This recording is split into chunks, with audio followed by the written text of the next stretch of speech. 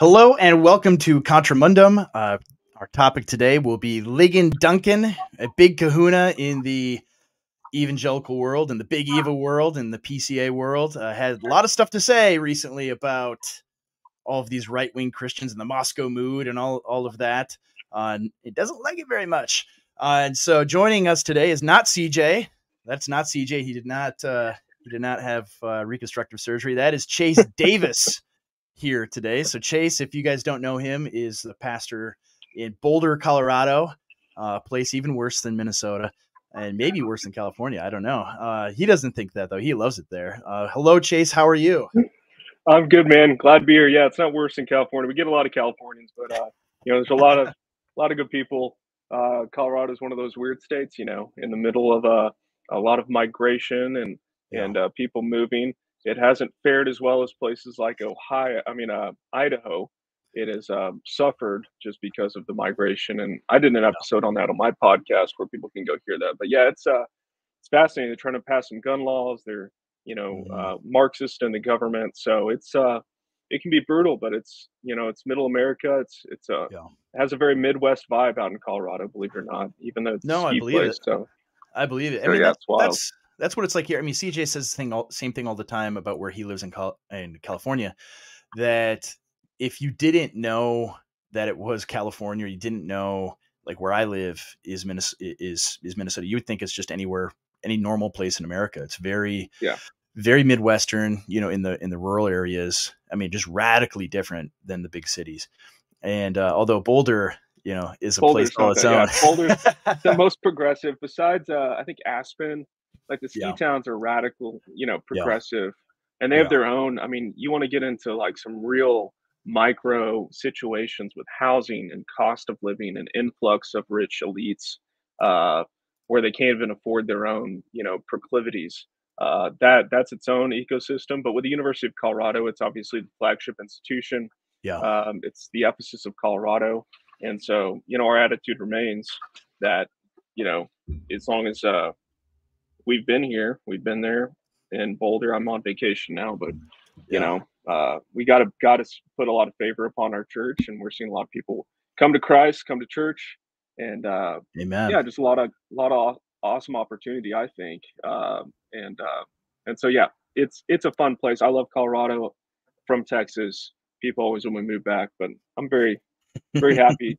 Deep roots planted here now, so. Or not here. I'm getting confused because I'm in the beautiful Arizona sun and not 8 inches of snow. You're in Scottsdale, man. You're on vacation, so it's nice. Yeah, but we'll just imagine that it's Colorado. Right. But our topic today, let me shift over to video here. Let's do this. Okay. So Ligon Duncan went on this podcast. A few guys have talked about it, but I wanted to check it out myself here. So we'll see what they got to say. We're back with right off the bat, like the podcast is called Room for Nuance. I mean, give me a break. Room for Nuance. Okay. Room for Nuance. Yeah, let's go with that. All right, let's see what they got to say. I speeded it up to 1.5 because I don't know if I can listen to him drone on. Another episode of the Room for Nuance podcast. I'm Sean with my guest, Ligon Duncan. Or as his friends call him, Dr. Duncan. Brother, will you ask for the Lord's help as we get started? Let's pray. Heavenly Father, thank you for the privilege of having a conversation this way that not only involves a couple of friends, but can bring in hundreds of other friends into that conversation. We pray that it would be glorifying to Christ, that it would help build a church, that it would encourage pastors and church leaders, and that you would give us help. In Jesus' name, amen. Amen. All right, they started with praying, so it has to be holy and good, right? They've blessed it. Yes, it is now sacred. They can say whatever they want because they prayed first. All right. We typically like to start the show just by asking people to share a 3 to 5 minute version of their testimony. Would you mind doing that? Sure. Yeah. I grew up in a wonderful believing home. My mother was a Southern Baptist from East Tennessee, who had done, she did her university work at the State Baptist College in Tennessee, Carson Newman, and then eventually went to Southern Baptist Theological Seminary to do a master's in church music, and then doctoral work at Northwestern, and then she had directed choirs in Baptist churches in North Carolina, Tennessee, and Georgia, and was called to be a music professor at Furman University, and that's where she and my dad met. They met on a blind date. Dad came from he was an 8th generation Southern Presbyterian ruling elder. So I had a Southern Baptist mom and a Presbyterian dad. And actually, as a young child, I was taken back and forth from First Baptist in Greenville to Second Presbyterian in Greenville, but eventually was reared under a really wonderful, faithful minister at Second Pres, a man named Gordon Reed, who had a huge impact on my life.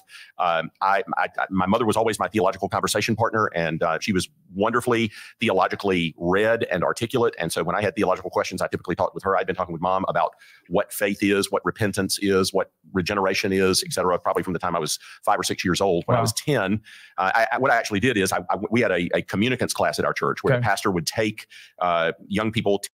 I'm going to pause right there for a second. Right. One thing you notice about Duncan, and this is interesting because he gives his background. I didn't know it in this level of detail, that he is Southern evangelical nobility, right? He is he is elite, from birth. He's elite. He's in these elite circles, right? So his mom is a professor. His dad is from this high echelon of Southern Baptist of Southern Presbyterians. So he's born into this, right? He's not an upstart, right? He's a guy that's been there forever. I'm going to speed it up even more if you can tolerate it. Let's go to 175. This is a long video. 10, 11, 12, 13, 14 years old through a gospel. He would do a different gospel every year. At the end of that time, if they felt that they were ready to make a public profession of faith, they would be examined by the elders, and then they would make a public profession of faith. And I went through, I think I studied the Gospel of Mark with him one year. And at the end of that time, even though I had a number of friends in the class, I really didn't feel like I was ready to make a public profession, partly because I knew that it would please my mom and dad, and I knew that was not a good reason to make a public profession. So I didn't. And that was maybe early fall of when. Okay, that's interesting too. I'm sorry to keep pausing it. Right. Why wouldn't you want to please your parents? I know that's immediately what I thought. It's like, there is that question, I am Baptist, and there is that question even when my sons, when I baptized them recently, how much of this is just to please mom and dad? And it's like, well, that's not a wrong motive.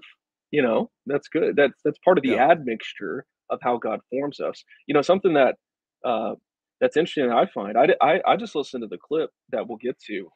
That's a bit shorter. I haven't listened to all this. Something that's interesting is how his mother was so formative in his spiritual life, and I can resonate with that. I think I probably had more spiritual conversations early on with my mother, but I based on what he says later in the video, I would suspect that his motherly instincts in terms of how to relate to others and lead theologically, were very deep rooted as well.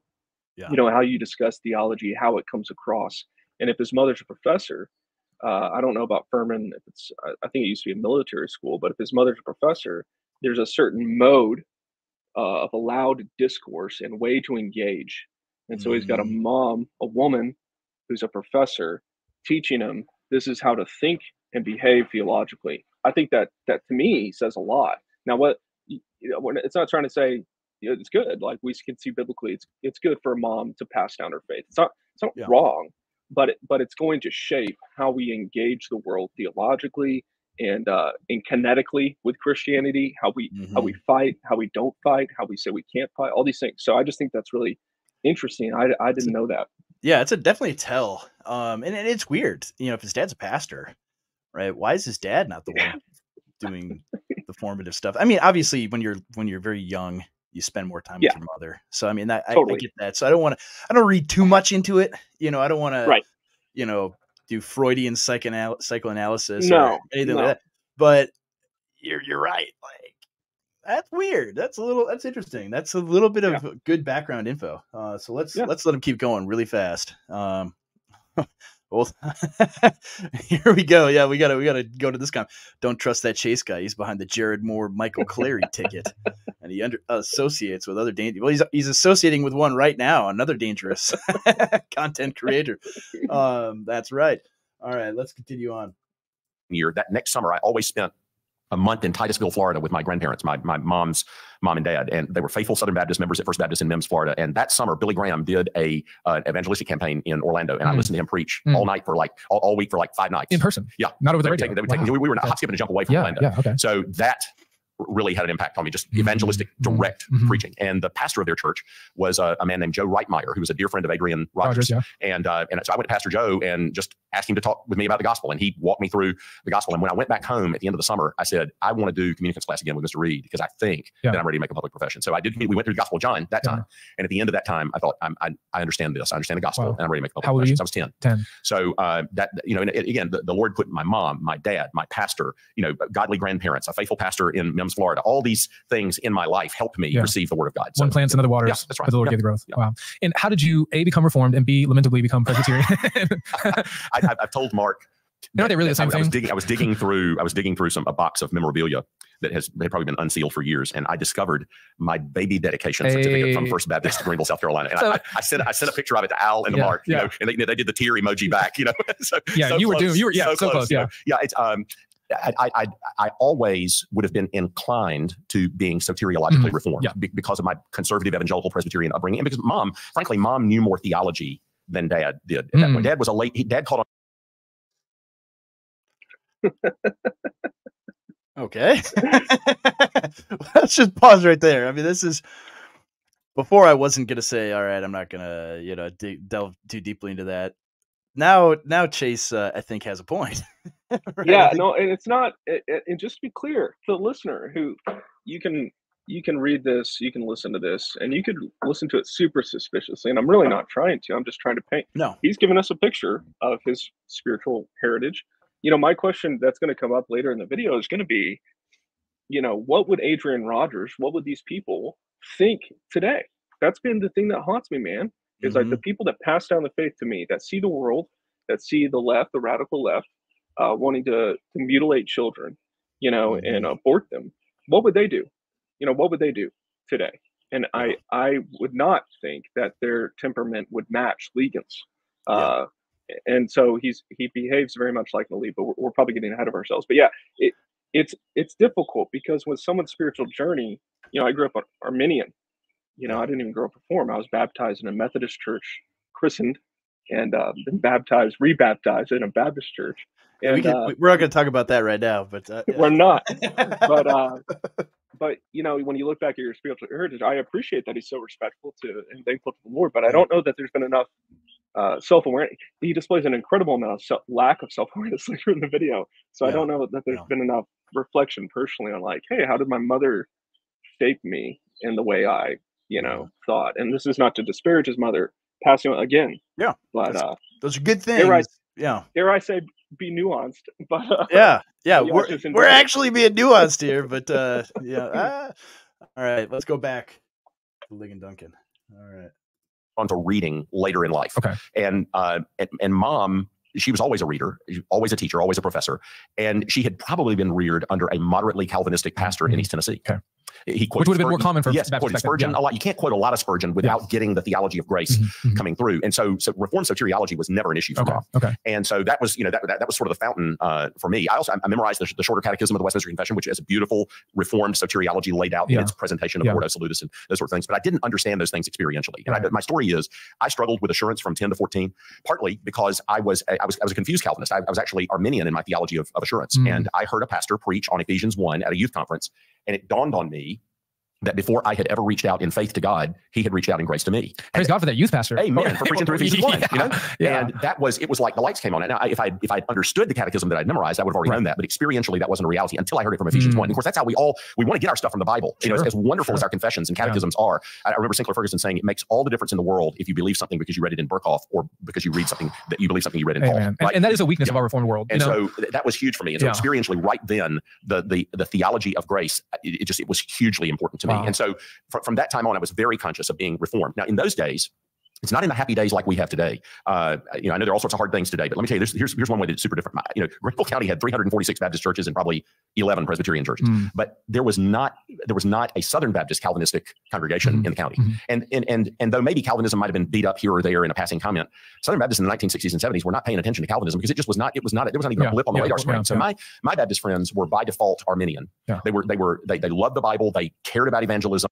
I want to pause quick and just think about, like you said, self-awareness and reading the way things are. right? So he's like, there's 300 and however many, churches in this area. And now you look at the demographics and things that they've changed. They don't exist anymore, right? Things have declined rapidly. And it's funny because like you and I both are we're Calvinistic, right? We're Reformed, and he's like celebrating this, like, yeah, Southern Baptists are much more Reformed soteriologically than ever before. All this kind of stuff. This is great. Which, I mean, in a vacuum, I guess, yeah, that's not just I guess, yeah, that's good. It's better doctrine, but everything else has declined massively. Yeah.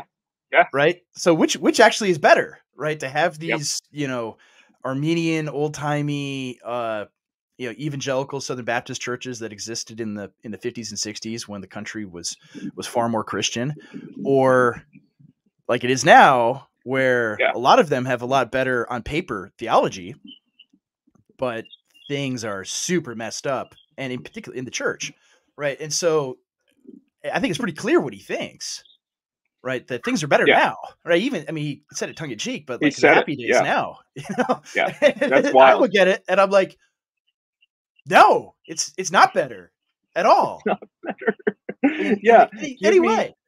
No, give me those Arminian zeal for the Lord, passion for the gospel.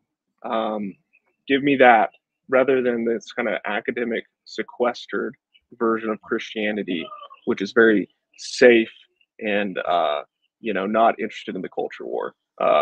Because you look at where things are now. What are the biggest battles we're facing now? He thinks it's better now. That's I understand what he's saying. Mm-hmm. Okay, he's saying doctrinally he thinks it's better now, but I think it's actually produced a lot of bad fruit. It's produced a lot of eggheads that don't know how to like fight, don't know how to disagree, and don't know how to like represent our faith publicly. Instead, they're very content to exist in the classroom at Furman University with a nurturing, motherly disposition. And as long as we've got that, we've got our safe space where we can, fight about the decrees of God. Then we're good. That's happy days. And I'm like, dude, the world's burning down. Yeah. Like my state right now, like my state in Minnesota last year, passed a law where they could take your children away from you if you oppose their transition. They could just steal your children from you and mutilate their genitals. Right. I know California did the same. I don't know if Colorado has done that yet. I know Washington did. And right now they're deliberating in my state about removing religious exemptions for like Christian schools or any kind of Christian universities or any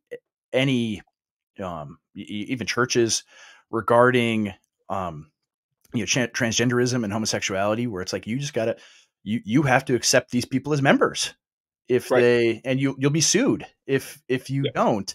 Right. This law, this legal apparatus that they're setting up in my state where they can destroy churches. And do you think for a second they're not going to use those tools? And these are the happy days, right? Because why? Because we have more, conservative, Calvinistic soteriology throughout evangelicalism, like by maybe 10% or something, like that's good. And the flip side of that is it's just guys studying the head, how many angels you could fit on the head of a needle. Yeah. Right. That's what it is. It's just all ivory tower stuff. It's not people that want to fight the evil that surround us, because if you go back to the 50s and 60s in East Tennessee that he's describing, and you tell those people, hey, in 60, 70 years, you're going to have drag queen story hours in every public library in America. You're going to have, pornography in public schools for children to just check out and read, and just virtually every school district in the country. You are going to have, millions of babies murdered over the next 50, 60 years. Right. How do you feel about that? What do you think you should do something about? And all of them universally would be, we got to do something. We can't let that happen. This is horrible. This is evil. Right. That would be the impulse, the instinct that they have. And now it's like, well, we want to be nuanced. Right. We want to be a little nuanced here.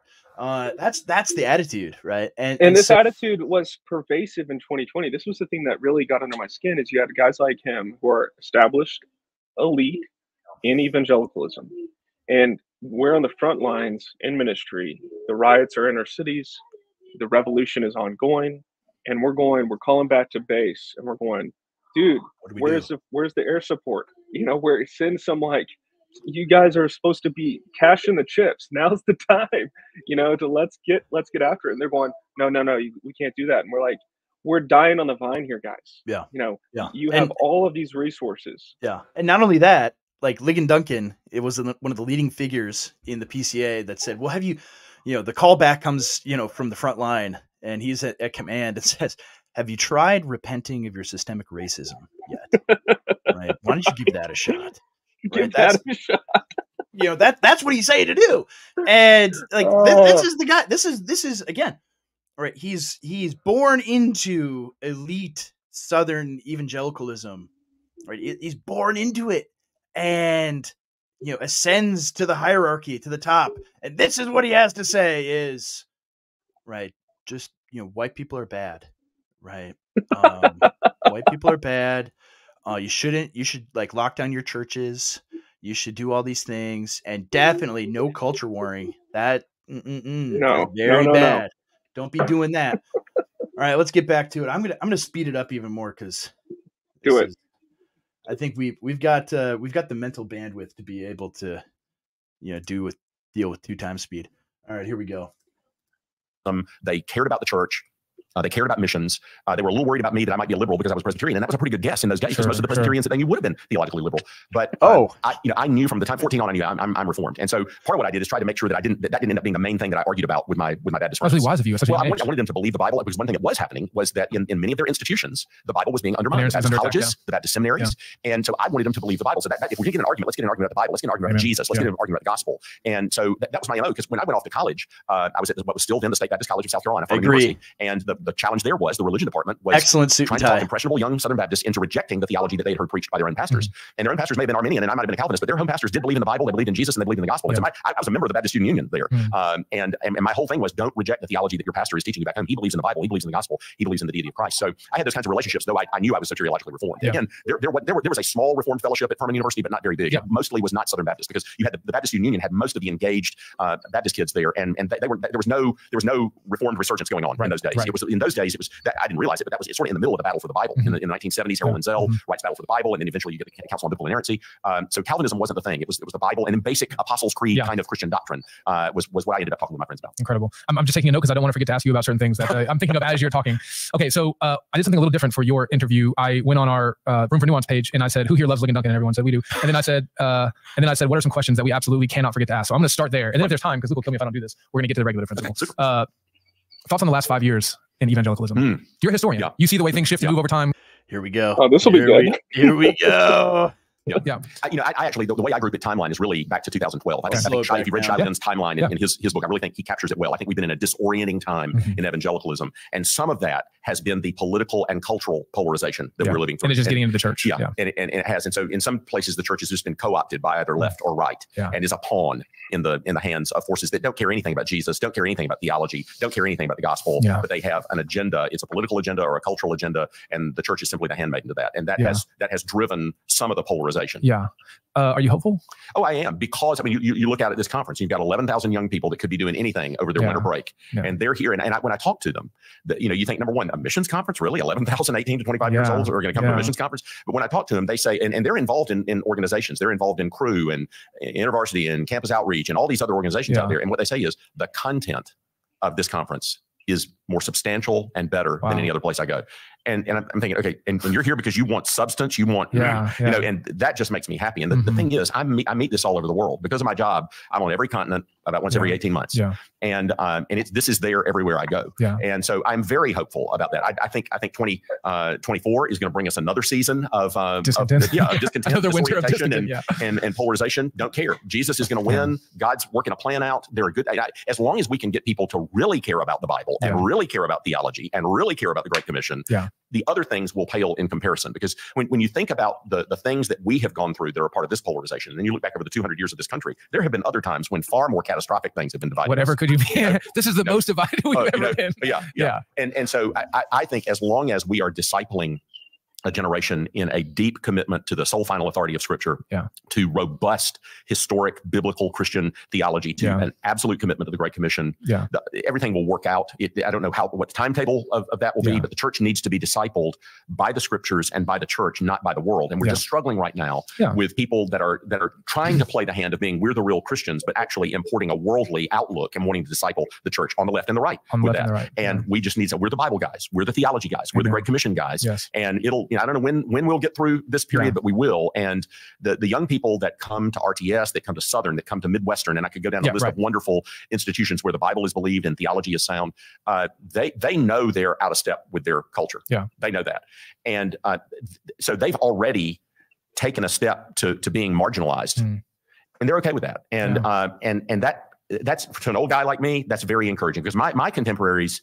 We were living in a time where there was at least outwardly evident church growth in our culture. A lot of that was nominal. A lot of that was superficial. But because of that, we bought into worldly aspirations. I want to be pastor of a big church. I want to have a big salary. I want to drive a big car, live a big house, and that sort of thing. And my young people come to seminary. They know that that's not their future. Their future may be a bivocational pastor. Their future may be planning a church in a bombed out, department store in a dying small town. And they're up for that. They just want to be faithful. Hold up a second. Let's pause here. Let's just pause here real quick. Okay. So, he's a seminary professor at like RTS, right? Yeah. You know how much RTS costs a year? No. It's like, I think it's like 15 or 20 grand a year. Yeah, I think that's right. So, I mean, say it's 15. That's, $45K in debt these guys are going to have. And you're telling them, hey man, you're going to be a bivocational pastor, right? You're going to have all this debt for this degree, and you're going to have to be a plumber, man. Right. That's what front end. This is what you're going to expect, right? That is, that's something. And then on top of that, all right, so that's the first thing off the top of my head, right, that jumps out at me. The other thing is, right, what do we got here? We got people on the left co-opting the faith, saying we're the real Christians, and people on the right, but we're going to be right in the middle. We're going to be the Bible people that are right in the middle. Well, the problem is, Ligon Duncan, that Christianity is true and it comports with reality because God made the world. So Christianity is inherently right wing, right? It just is. Right. So you can't avoid it. You can't avoid being on the right. If you believe in the Bible, then you are okay with saying homosexuality is wrong, abortion is wrong, transgenderism is wrong, all these things. Whoa, where do you end up when you say those things? Right, on the right. On the right. Right. We believe constitutional order is good. On the right. Right. All these things. Crime is bad. You're on the right. Right. So what are you saying here? Oh, we're the Bible people. We're going to stand outside these petty political things. Yeah, I heard that so much when I was raising, noise. We'll put it that way. In Acts 29, I heard we're the Bible guys, and I'm like, yeah, but your Bible is just like put on a shelf, and it's not being applied to all of life. Like you're not. No. It's ironic how much these guys will talk about representing the Reformed faith, right, and representing the Christian faith, and it's like, have you looked back? Have you looked back at what they believed and how they behaved politically? And so the idea that it's the word Gnostic gets thrown around, and I don't know if it's most applicable here, but it does remind me of that kind of thing where it's like, as long as we have our spirituality and our doctrine and our Bible, we're good. And look, I can understand what he's saying. It's not that I'm saying those things are bad. What I'm saying is the failure of the evangelical church has been a failure to equip their people politically and culturally to where the Bible pushes and where the kingdom expands. There are kingdom politics, there are kingdom cultural impacts that the church has failed. Instead, you come to Sunday service, get a hot cup of coffee, get some good vibes, get a therapeutic sermon about how, you're enough in Jesus. I know you don't feel like enough, but you're enough. And then you leave and we're good. You go to your small group, you have your group of friends, and we're just going to keep our heads down, be faithful. And of course we want to be faithful, of course that. But notice how he highlighted marginalization. He highlighted that most of these young people are fine with marginalization. And again, in a sense, of course. And yet, what if we didn't have to be marginalized? Yeah. It's a narrative of decline. It's a narrative where he's accepted, well, the world's gonna burn, and whatever happens, happens, but at least we got our Bible. And it's like, it doesn't have to be that way. You don't have to accept this binary choice, this left, right, in the middle. You can actually apply the Bible to all life. And there's actually pastors doing this well. There's lots of pastors doing this well today. That should be the hope, is there's a lot of pastors who are pushing and aggressively asserting the lordship of Christ over all life, both people's holy personal holiness, both their, I always joke in Boulder, man, I hear pastors complain about Trumpists, these apparently there's cult people out there that, and you can see that highlighted by NBC and MSNBC if you want, but I haven't encountered them. I've encountered just people who just need to be equipped from the Bible about how to think politically. And that's going to come up later when he talks about Daniel in Babylon and other places. And so there's a lot of preloaded conceptions of how we are to engage, and it's extremely academic. This is what Frame highlighted, also RTS. Frame calls it the academic captivity of the church. How we've bought into a way that we're supposed to behave, which is subservient to a framework, which just so happens to fit perfectly in the academy, an ivory tower Christianity, where as long as we're pure, the world can burn. And it's like, do you love your neighbor? Do you want your neighbor to suffer and do you want economic decline for your neighbor? Do you want their kid to become trans? Do you want these things? Well, no. What are you going to do about it? I'm going to, share the gospel with them. Okay. Well, that's good. But there's more. There's so much more. And what does that gospel mean? Right? If Jesus is king, that means he's ruling and he doesn't want this bad stuff happening. And you have to apply what he says is right and wrong to the world in which you live. Right? Just basic stuff. Right? It's mind-boggling that they we'll just stand outside. It's easy to do when you are the highly compensated professor of theology at RTS. Easy to tell these kids, hey man, right? You might have to go be an electrician and a pastor, and make sure you pay your student debt payments to RTS. Right? Yeah. It's sickening, honestly. So let's continue on. See if we can get through the whole thing. All right. And that can't but encourage me when I see it. So. I was talking with a mutual friend of ours recently, and I was asking him about an issue in our cultural moment. And he was like, yeah, I'm in India right now with 500 pastors who have no idea what you're talking about, but they're going out and risking their lives every day for the gospel. And even as a historian, you think back, Arianism, several centuries of darkness. Will the deity of Christ prevail in the church? So this little cultural flare up in light of history, in light of what's happening all over the world, it's not a big reason to be discouraged. And I get it. These kinds of cultural turns that we're living through, and we're living through a cultural turn. What happens is Christians have historically gone different directions in how to navigate those cultural turns. And I can show it to you at kind of every age and stage in every sort of geographical area of the globe. And you look at China. One reason you have the 3 self-churches and you have house churches is Christians took a different turn in how do you deal with communism. Yeah.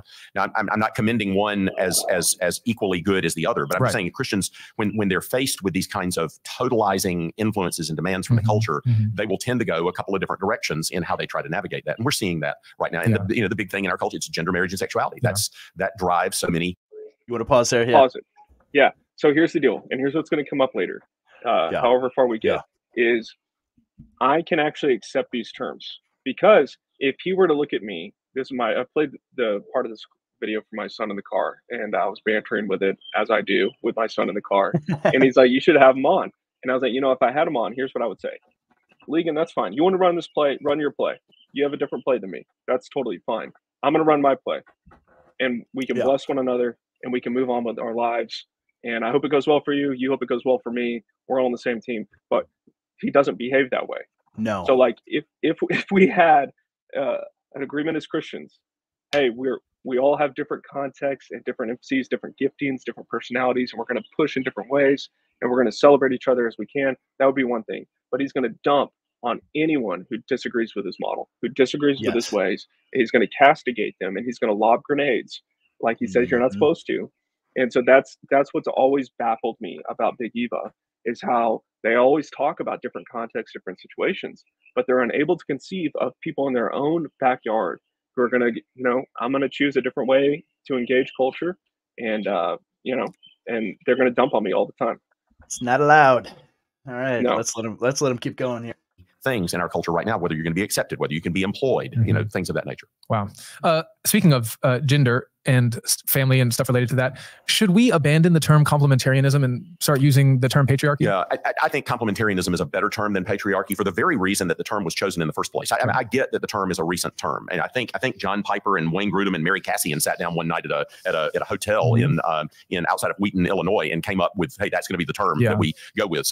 But what they were trying to say is there were already people that were into patriarchy in the bad way that we see it out there today. There were already people like that around, and so they want to say, no, we don't want to use patriarchy like that because we're not trying to baptize misogyny and an abusive authoritarianism and all this kind of stuff. We're trying to express what the Bible says about the way that men and women are to relate to one another in marriage and in the church. Yeah. And I gotta pause. I gotta say it.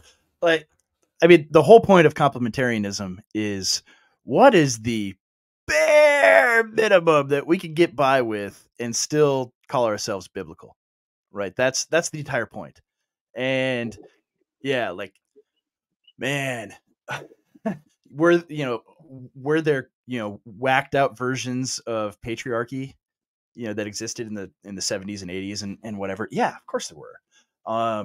Just as there's always stuff on the fringe that is weird, but you look, and again, he's supposed to be this like professor of historic theology, right? And you look through the history of the church and what they had to say about all of these issues, and how would you define them? They were patriarchal because that's how all society was, right? Yeah.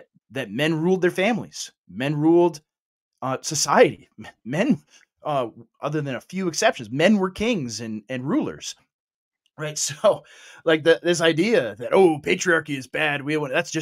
That's misogyny, right? We don't want to baptize misogyny. And it's like, yeah. And this is what he does. He accepts the world's accusations as credible and true. And that drives how he decides how to engage. And that's what I've basically been like, no, like I don't have to, if a pagan accuses me of being a bigot, I don't have to accept that their terms are both well-intended, good faith, or true. They can't even define that. And so back then, whether you want to use the term still or not, I think there's a lot of good debate going on in evangelicalism about it, but he's not going to have that debate because back then he already compromised on this. It was all an aim towards the left. The left is achieving cultural hegemony in the seminaries and the institutions, and so we're going to create a new word that's non-offensive because the goal is to be non-offensive. And it's like, stop running the playbook, whatever. Well, and that's the thing. Like, I mean, I talk about this in my book, that the autonomy and the individualization that was rampant, I mean, already created conditions for feminism, over 100 years ago, right? You get the 19th Amendment, and that's just ratifying what already, began to exist. And so then downstream of that, you have the workplace radically dynamically changing where women are brought into the workforce in mass. And the rise of dual income households and everything. Like our culture is what it is now. And that's just the way it is, and we have to put up with it. And we're going to come up with this term that says, I guess technically, husbands are the head of their households technically, and wives should submit to their husbands, but we'll give it a whole bunch of nuance, a whole bunch of caveats where here's the million ways they don't have to submit to their husbands. And we'll call that complementarianism, and that'll be biblical. And that's our nice little third way to navigate the culture. And what do you know? It just so happens to fit with the post-war political and cultural consensus, right? Weird how we've searched through the Bible and timeless theology for thousands of years. And wouldn't you know, it just so happens to fit with where the culture is today. How about that? Isn't that crazy? All right, let him keep going on this topic. And so I still think the term is a good term. But the key is, of course, that we are teaching the truth from Scripture. And it is going to be uncomfortable to teach that truth from Scripture, no matter what terminology you use in this culture. It's sort of pick your poison. Yeah.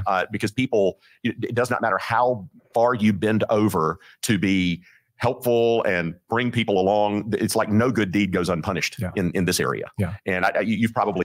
All right. So if you get that, why do you even care? Right.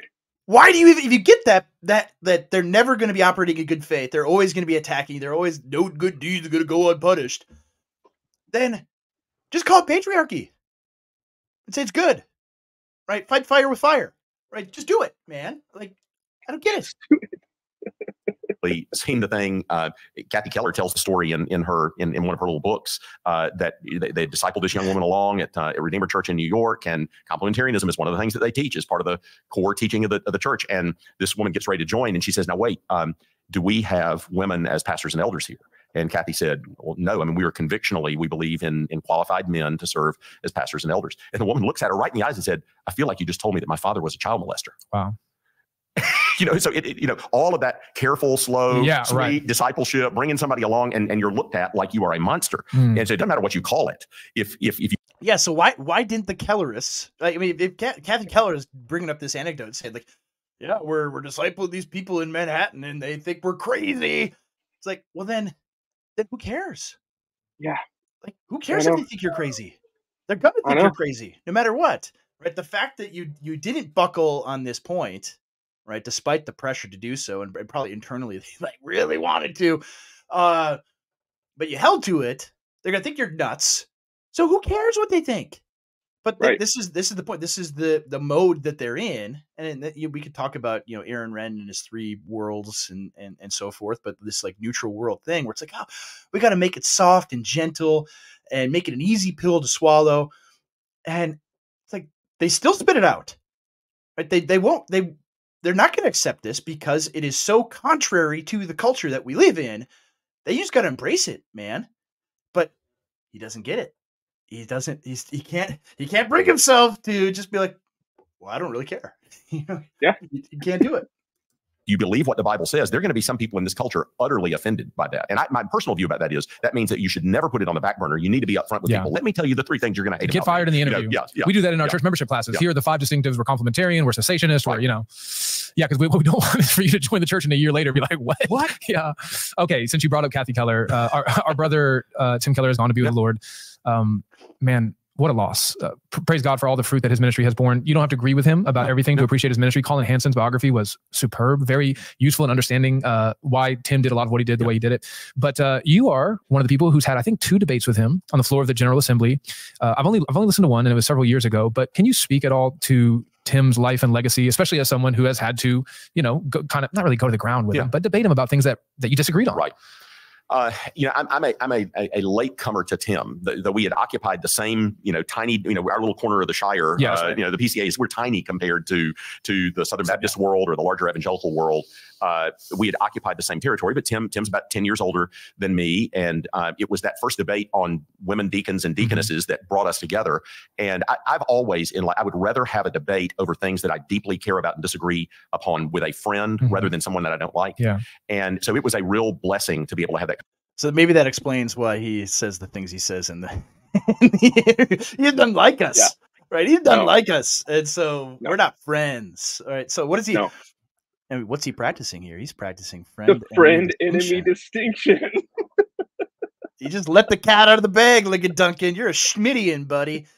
All right. Conversation with Tim, and but he kind of didn't debate you, right? He showed up and then he was like, that's Tim's way, right? That's Tim's way. I mean, Tim doesn't like to be polemical. That was just never. He did. Tim, his posture was always apologetic and evangelistic. He was always trying to make a case for the gospel. He was trying to strip away objections to the gospel and to Christianity, and he was trying to reach out and persuade. And he was an evangelist at his heart. Really was, and so he was really uncomfortable in polemical settings. He had strong opinions and well-founded opinions, and I actually enjoyed arguing with him in private more than in public, because he didn't. When you're in public and you're a person of his stature, everybody is listening for every nuance of what you say, and they'll have a read on whatever you say, however you say it. When you're in private, you don't have to be careful that way. And so, I've been in a room with Al Mohler, Mark Dever, Tim Keller and me, and unbelievably candid interactions. Yeah, right. And that was super enjoyable. Yeah. From a debate standpoint, more enjoyable than being in a public setting.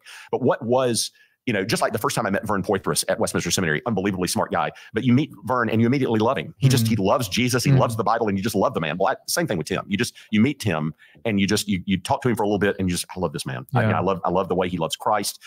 You know, when you learn his story, and I do think Colin really helped a lot of people come into, that's where that comes from in Tim. That's where that comes from in Tim. That's where that comes from in Tim. And I knew a little of that because my wife went to Gordon Conwell a little bit after Tim, but she had the same theological experience at Gordon Conwell that Tim and Kathy did. And so I used to tell people, if you want to understand Tim, you have to understand Gordon Conwell, 1975. It's just everything, whether it's Loveless on dynamics of the spiritual life, or whether, you know, I can go down the list of the people, and of course, especially Meredith Kline, that had a huge impact on Tim. But so it was really good to be put in that setting, because I think people thought that we were going to come out, you know, with guns blazing and fisticuffs and all of that. And we had a really good, enjoyable engagement that I think was clarifying, and it ended up being unifying for the denomination. And then we had several other public engagements like that. But I tell you, one of the great blessings has been the last 7 years, I've taught Introduction to Pastoral and Theological Studies in New York City with Tim. So next week, I will teach it without Tim for the first time in 7 years. Wow. So it's a really poignant thing for me. And I'm actually, this will surprise some people on this call. Whereas Tim started, when we were teaching that course, doing a lot of his cultural engagement stuff up front. He realized after the first group of students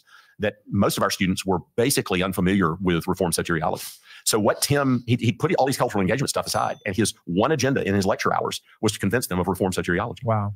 And he also did a lot of stuff on call to the ministry that was helpful too. But there are a lot of people out there that I think would surprise them. You know, he set aside contextualization. Sets aside contextualization to go after Calvinism, to make sure you understand grace. Yeah, exactly. Yeah. That's exactly right. And so that was fun to be able to see him do that, and to watch how he did that and how he handled objections. And that was one of the great privileges, because I would sit in on his classes, and he was a master teacher. He remembered. I'm going to skip ahead from the Tim Keller odes. So let's move on to classical theism here. Full for that. In the 1970s and 80s, because the big thing was just the battle for the Bible. So the doctrine of special revelation was a front burner issue. It was not uncommon for evangelicals to question all kinds of historic commitments to the Christian doctrine of God that Catholics, Orthodox, and Protestants would have all agreed upon up until the 19th century. But the 20th century, you had people jettisoning the doctrine of divine simplicity, divine impassibility, immutability. I can go down the list of things that relatively solid evangelicals had thrown out the window. And so the recovery of a robust, historic, and biblical Christian doctrine of God, you call it classical theism, or whatever, is a wonderful, wonderful thing. And I've told Scott, my president at RTS Orlando has been a big part of that. He's a Trinitarian theologian, has written in that Zondervan series, Scott Swain, short introduction on the Trinity. I told Scott, Scott, you have made me go back and think about how I've said things in my Doctrine of God course. Things that I've said for 30 years that I've wanted to try, because of the insights that you have given to me. I wanted to tighten up what I was doing. I always had, because I was confessional, I was protected against some of the newfangled trends that were out there. Like I know, the people that were jettisoning impassibility, I never bought that, because I knew I couldn't buy that. That's not confessional. It's not a historic Christian approach to God. But the work of these younger guys, and they're everywhere. They're in the Baptist world, they're in the Presbyterian world, they're in the Anglican world, conservative Bible-believing guys, recovering historic Christian doctrine, especially in the doctrine of God. They've really helped me, and I think set us on a good course. The reformers were pretty harsh on scholasticism. Some of the guys. I'll pause there just for a second, because it's interesting, Chase, because you've got him, I think, rightly talking about the recovery of classical theology and classical Protestant doctrine and so forth, and that's good. But what happens when you recover like classical Protestant political theology? And you base these things in the same realities that that Calvin and Turretin and Bavinck and so forth understood, right? Oh, we can't talk about that stuff. No, because that conflicts with the post-war consensus. So he's anti that, right? Nope, we can't go there. But on everything else, on the doctrine of God, on impassibility, mutability, and so forth, right? That's cool. That's good. And of course he's right. It's like he recognizes a lot of stuff really changed in the 20th century. Isn't that weird? Right? All these things came under attack. All these realities that everybody recognized across the board throughout Christendom, right? Protestant, Catholic, Eastern. Everybody agreed on this until the 20th century, and then, woo! Now they don't. Does that apply to anything else, Dr. Duncan? Right? Does that apply to anything else besides the doctrine of God? Right? Yeah, no? and here's what's weird is that, you know, like, we could debate that doctrine of God stuff. You know, I can have a good time doing that. Some of them are huge nerds and I can't keep up. But besides the point, what he said in there about the debate, he's coming out and he's talking about the debates and the conversations they're going to have with Dever, Mueller, and in private, they're willing to have the conversations. Yeah. But in public, it's a perception game. These are very politically minded people. And that's again, fine, be that way. But like, to then accuse other people of being co-opted by politics or thinking worldly, like, that is a way that people behave.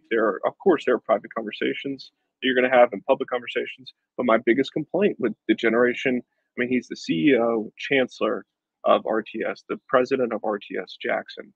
And it's like, dude, like, just be honest, publicly be honest, like publicly be honest about your convictions instead of trying to play this game that you've been playing, that you're losing bigly. And it's just funny because with all this power and institutional credibility, he's going to say, you know, I don't even pay attention to these other people. I don't even pay attention to them. And he's going to focus so much attention, though, talking about them. So there's a duplicity, a political maneuvering going on here. But they're dangerous, and don't listen to them, right? It's wild. Yeah, no, it's crazy, man. Like, like this is it. We must spend all our resources defining infralapsarianism. Ignore the drag queen story hours. That's just it. Like, those are safe and comfortable things, right? No one is gonna drive you out of your positions, right? You're not gonna get fired as the chancellor of this university or this seminary because of because you're spending all your time focusing on essentially arcane theological stuff, right? No, that nobody's gonna care. Exactly. All right, let's dig back in.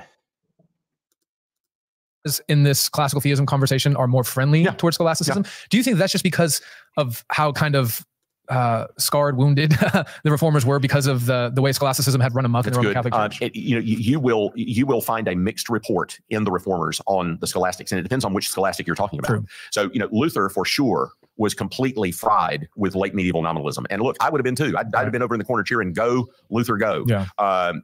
So the late medieval nominalists come in for a lot of pounding from both the Lutheran and the Reformed. That's still going on today. But there are also scholastic theologians who the reformers, the first generation reformers, quoted with approbation, and so Calvin was not trained in a classical theological curriculum. He was a humanist trained. I mean, his dissertation was on Seneca's thesis on clemency. He had been prepared for law and then went in a different direction. He does not, in the way that a Petrus Van Maastricht or a Francis Turretin or someone like that cite the scholastics and such, but you can find Calvin citing scholastic opinion in an approving way and then slapping around the schoolmen in other areas. And you can find a little bit of that in just about all of the reformers. So it was not necessarily a wholesale rejection of everything. I remember R.C. Sproul. I was doing this conference on the Westminster Confession before PCA General Assemblies back in the 1990s, early 2000s, and I invited R.C. to give a lecture on the Westminster Doctrine of God. And he got up and his first sentence was something like this: "There is nothing unique about the doctrine of God in magisterial Reformed Protestantism in the 16th century in relation to Roman Catholicism and Eastern Orthodoxy. But the most unique thing about magisterial Protestantism in the 16th century was its doctrine of God." And that was such an RC way to start a lecture. And then he went on to argue that what the reformers had done is that they had worked out the doctrine of God in relation to all the other loci of theology. So that the sovereignty of God permeated the totality of your theology, not just this little area of the doctrine of God and the Trinity. And of course, that especially applies to soteriology. You know? And but it also applied to things like ecclesiology. And so in an interesting way, RC kind of anticipated what has happened in the last 5-10 years amongst all these young guys. Fascinating. One of the things that I did not know that I learned from Colin Hansen's biography of Keller was the connection of Keller and RC out at, what was the name of the place where they were? The Ligonier. The original Ligonier Study Center. Yeah, before it was in Florida. Brother, this is not meant to be like a clickbaity kind of for the views question, but so just so you know what's coming. I genuinely right. only want to know, because when I think, what do I want the young men in my church to be like, what are we discipling them towards? And I'm not flattering you, that's a sin. I think love Ligon Duncan doesn't move an inch on the gospel, right? Doesn't move an inch on cultural things. Now, I know some people have disagreed with certain decisions, statements you've made. That's true of all of us. Sure. But also incredibly gracious, incredibly Catholic. Even in this interview, the way you've spoken about brothers and sisters with whom you have minor to significant disagreements with. I'm like, that's what I want for our guys and our gals. Thoughts on the Moscow mood conversation? Yeah. I really loaded that up. I think Kevin did a service to us writing on that. I think Kevin realized that he was going to take a lot of incoming on that. He told me probably a month or two before he was ready to release that he was. He brought it up at ETS, remember? And, and gave me sort of an early draft. I think that's a good warning to send right now. All right, number one, before we're really going to break this down, but number one, right, like you said, Chase, right, all this stuff, and of course this is the way it works, right? Yep. They workshop this stuff in private. This goes through like all these guys. It's a big club and you're not in it. And they're talking about what's Kevin DeYoung going to say? Right? What's he going to say about Moscow?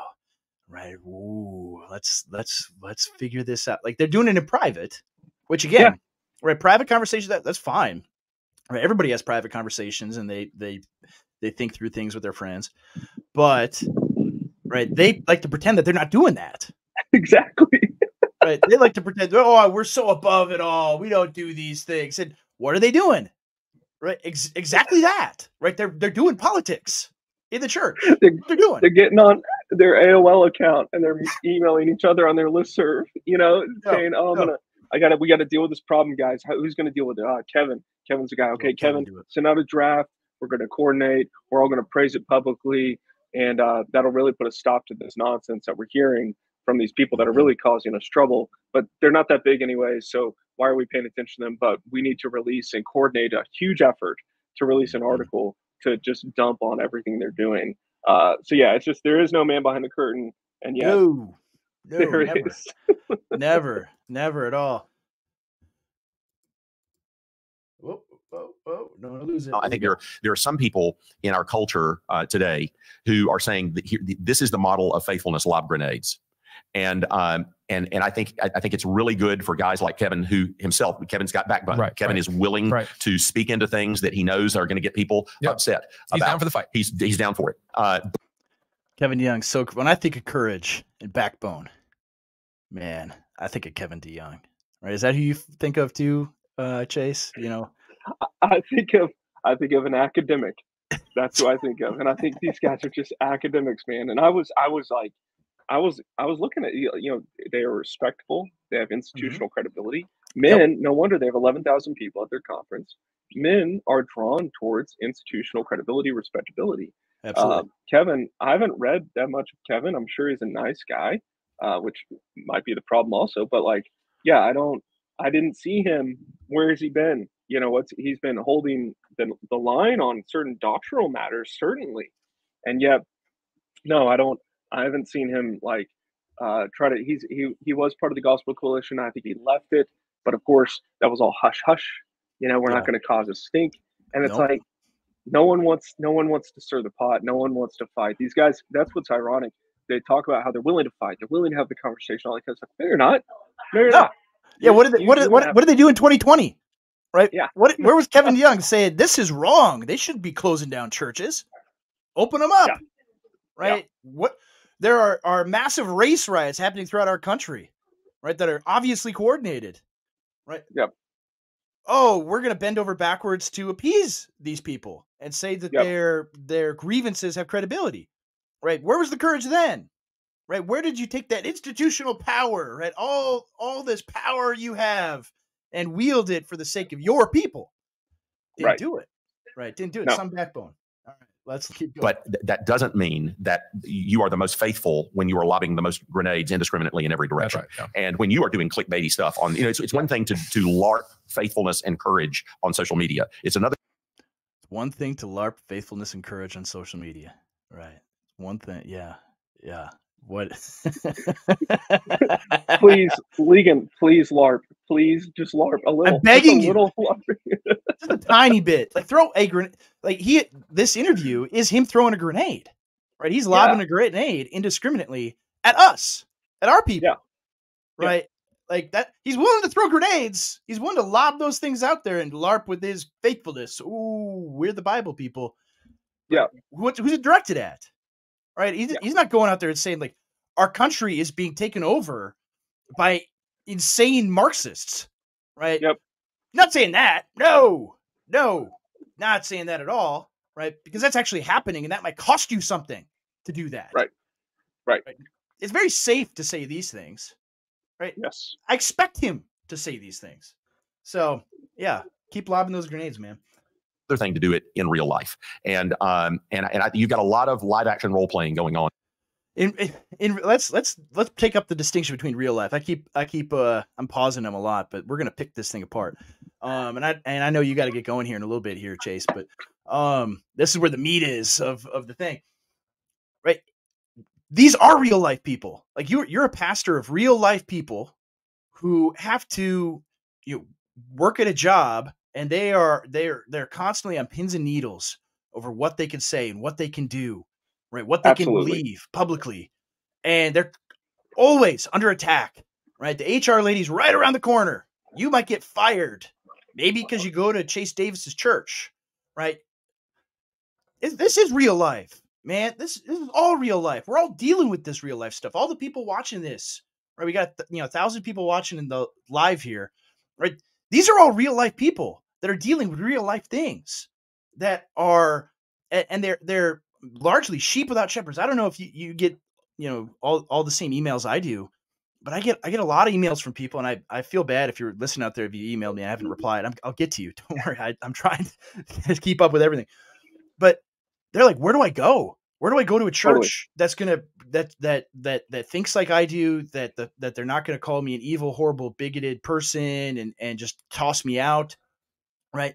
There are people that they're dealing with this real life stuff, and they're looking for courage. And where do they find it? Well, they find it, they find it because people are saying things that are true and costly online, right? It isn't just digital LARPing, right? These are and I think people. that's, you look at what Elon is willing to post, and that's the prophets of God are being shamed by the prophets of the world. Like he's willing to say this stuff out loud. No one's calling him a LARPer because he's willing to say this stuff out loud. He's building rockets, he's doing stuff. And so this assumption, it's just funny. They all found this word LARP. They're very, it's hive mind. We're going to call them LARPers. That's going to get them. It's like, that'll work.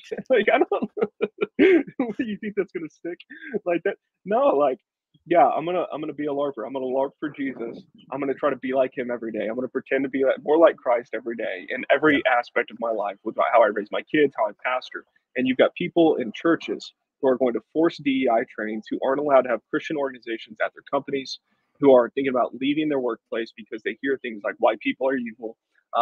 That I've heard church members talk about how at corporate presentations they've said F Jesus Christ. These are real people dealing with real things, and the idea that we're just on here LARPing, or people aren't here LARPing, what they mean is they're fake.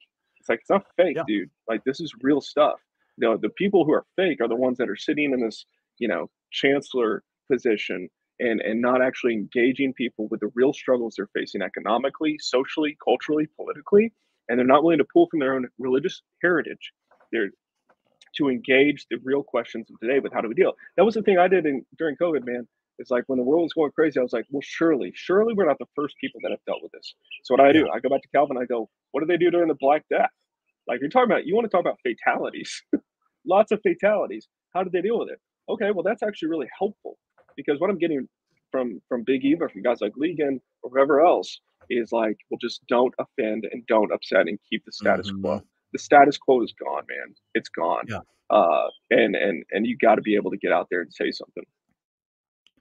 Yeah. I mean, this one from Forge and Anvil, right? It's fake that parents in Indiana have had their child removed for not affirming their new gender, right? And that the United States Supreme Court, we love the Constitution. The United States Supreme Court decided not to take up the case, right? That stuff's fake, right? That's stuff that people care about. I mean, the fact that there are, since Joe Biden took office, 8 million illegal immigrants with the official numbers, right? Just roaming around the country. The fact that in Illinois, where it's like, you've got to have like 2 different permits just to be able to own a handgun, right? And if you get caught with one without one of those permits, you're going to jail for a long time. Well, guess what they just did in Illinois today? They caught an illegal with one, and They dropped the charges. No big deal. Right? They have a Second Amendment right. Right? People who are not citizens of here, not even here legally, they have a Second Amendment. Like, this is all stuff people care about. Is Ligon Duncan ever going to talk about mass migration and demographic change? He will, but positively. He'll say, "Those are good. Yeah. There's more people to share Only the gospel positively. with." Yeah. Right? That's what he'll say. Never once take up like the single biggest political issue in America today, which is immigration. They won't touch that with a 10 million foot pole, right? At all. They're terrified of talking about that stuff. Is it LARPy that I talk about that? Right? No, it's not, because real people, my people, care about this stuff and are threatened by these things. And so to say, "Oh, this is just LARPy, man, this is just fake. You're just a bomb thrower," right? It's absurd. So let's let him say more absurd stuff. In the social media world, from guys acting like they're tough, that put them in a room and you'd have them in a fetal position in 3 seconds. Yeah, that's right. And let's test that theory out, Ligon Duncan. Let's test that. I'll join you in any room you want. You can put me in the fetal position if you want. Right? Come dress me down, you chew me out. Right? I'm not the PCA. You can't bully me. Right? Do whatever you want. You know, use your mumbo jumbo. All you want, man. I don't care. Like, I mean, this is the thing. I mean, I've said this for many years about these eggheads.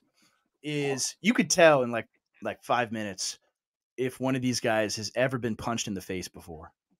Right? You could tell. Yeah. Right? You could tell, like, is this a man who has been in literal fisticuffs, right? Had their nose bloodied ever once in their life? And they haven't. Yeah. Talk about talking tough. "Oh, we'll get you in the fetal position." Right? We'll get you in the fetal position. Like, come on, man. Right? Could you imagine that? Could you imagine him? You know, yeah, Ligon Duncan, please. Wherever you want to meet, man, I'll go. We can televise it. You can embarrass me, right? I'm a theological peasant compared to you. You can make me sound like an idiot. I don't care. But whenever you name the time and place, you got my email. Let's go. Right? Put me in the fetal position. I'd love it. All right. Let's let him keep going. And it's not good for that voice to influence our young folks. We are going to have to cultivate. Yeah, it's not good. It's not good for people that want to fight to influence our young people. Right? Just lay down and die, young people. Right? Just go to your gospel-centered enclave and pretend it didn't happen. Right? That's the kind of people we want influencing them. But we're also going to have to cultivate a love for the world that hates us. Bill Davis, who teaches at Covenant College, says that the most common question that he gets from his philosophy students is, "Dr. Davis, teach me how to love a world that hates me." And so I want them. I don't want them to get any of their signals from the world. I want them to get all their signals from the Bible. I want them to be faithful to the whole panoply of Christian doctrine. But I want them thinking, how can I reach out to this lost world? How can I love people that hate me? Not how can I make them hate me more? How can I demoralize and demean them with every word that I say? How can All right, I can't even let him finish. I can't do it. I gotta say something. Right. These people hate you. I mean, think if you're living in the Soviet Union during the Bolshevik Revolution, right? And they unleash mobs of criminals to come, kill and rape and steal anything and everything. And with the first question you'd be asking is, man, how can I love these people that hate me? Right? How can I just love them?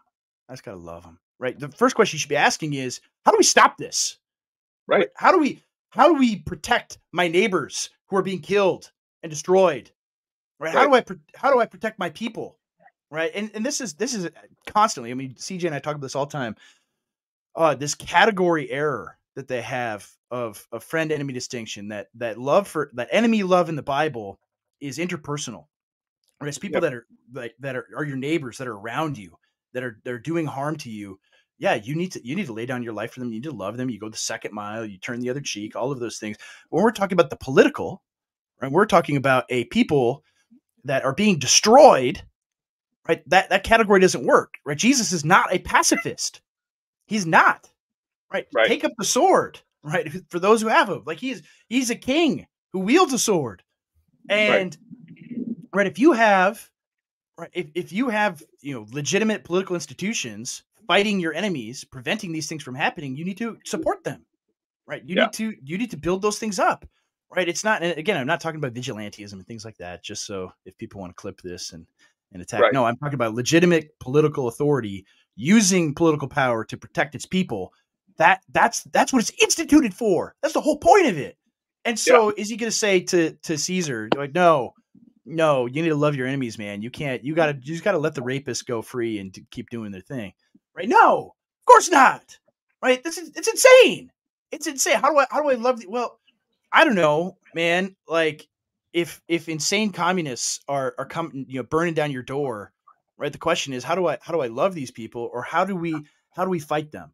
Right? That's the question before us. And he doesn't even want to approach that at all. No, there's no distinguishing. There's no categories that are allowed to distinguish between how we understand Jesus's command to love our enemies, how we do that well. Well, first we preach the gospel naturally, that the gospel that kills and makes alive. And also there's no category for, like you said, political or cultural matters. It's simply a flat reading, a marginalization, a narrative of decline, where we're not allowed or permitted to even, think about how he framed it. It's either you're lobbing grenades,